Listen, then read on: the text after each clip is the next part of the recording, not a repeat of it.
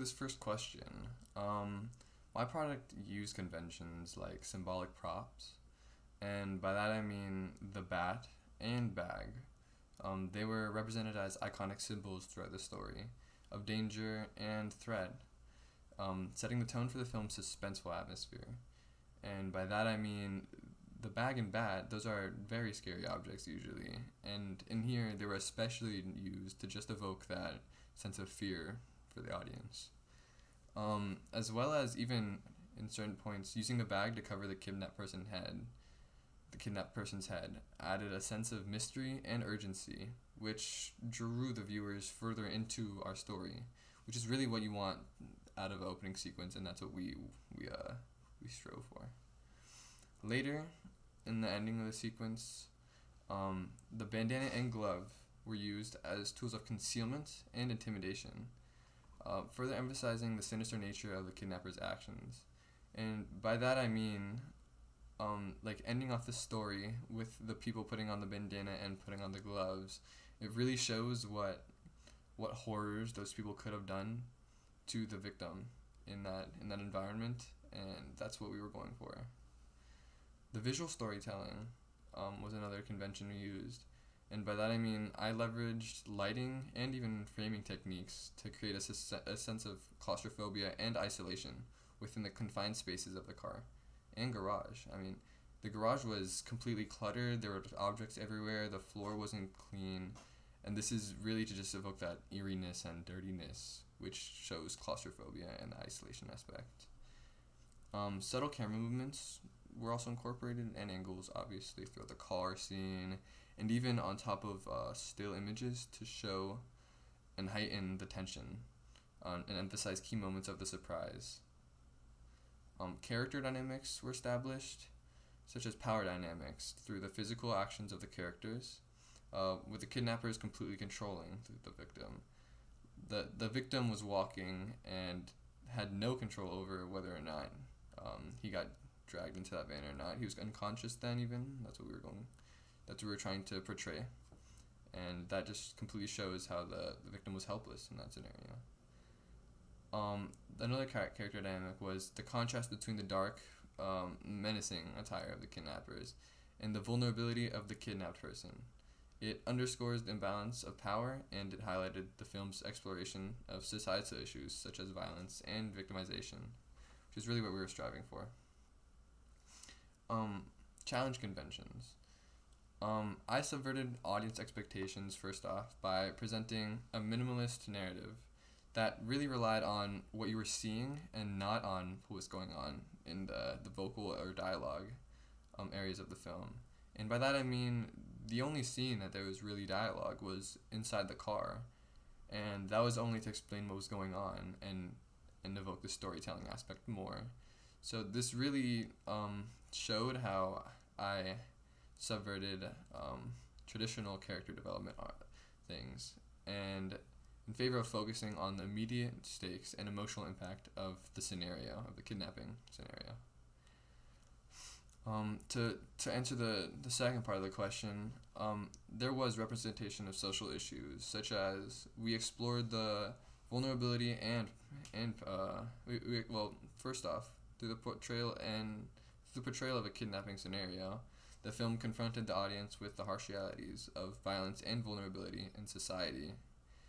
And by that I mean, in society, in day-to-day lives, anything can happen. Kidnappings happen all day, and this is really just to show that to the audience. The imbalance of power between the kidnappers and the victim also shows it shows the broader social dynamics, and it highlights issues of control and exploitation throughout modern society. There's also an impact on another representation of social issues was the impact on marginalized communities. While the characters were not completely explored deeply in the story, and I completely understand that it was intentional, their actions and interactions reflect broader societal issues, including the disproportionate impact of violence on marginalized communities.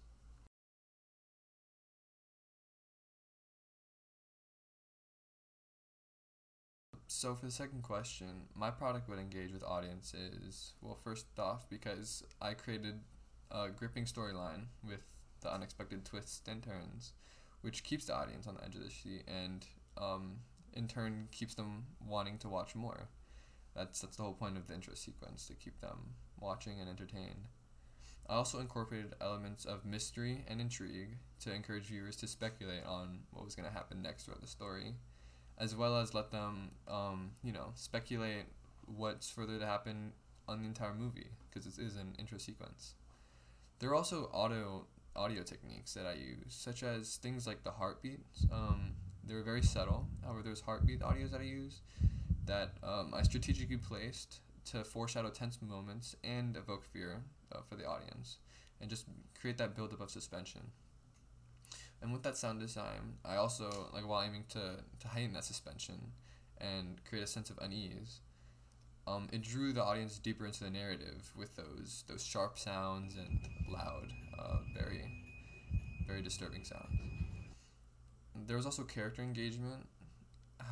Despite the limited character development, each character's actions and reactions contributed to the overall tension and atmosphere.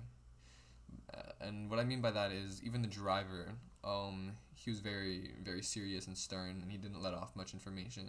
Same for both of the kidnappers. They were very cut off, and I think that's what evokes the fear throughout the thriller and the story as well.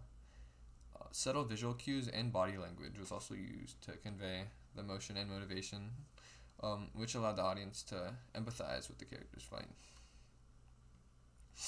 So for distribution as real media text, I'd first tailor marketing campaigns to specific audience segments interested in suspense and thriller genres.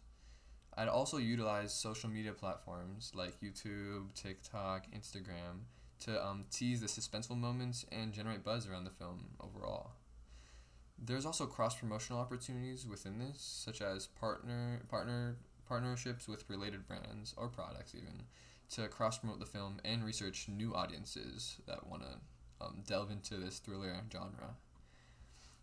Explore tie-in merchandise or experiences that completed the themes of the film and enhanced the audience's engagement were also explored in this intro sequence.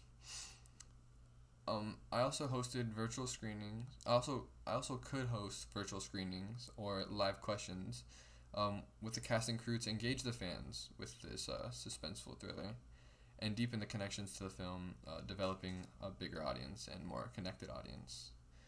And I'd also create interactive experiences or even games to immerse audiences into the world of film and extend the engagement beyond just traditional viewing of screens and movie. And I think that would really latch onto an audience and create something strong.